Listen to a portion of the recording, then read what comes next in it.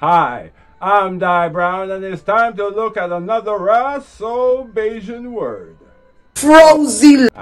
Now we think this is a 100% Bayesian word, meaning musty, smelling bad.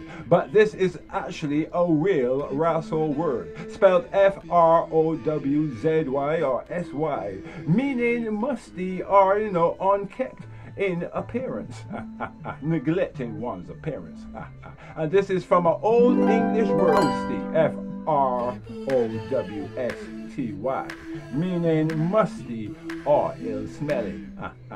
The pokey can be frowsy.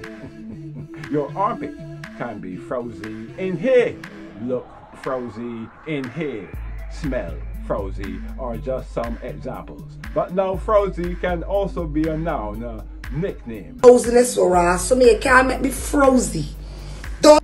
With another so Bayesian word, this is Di Brown.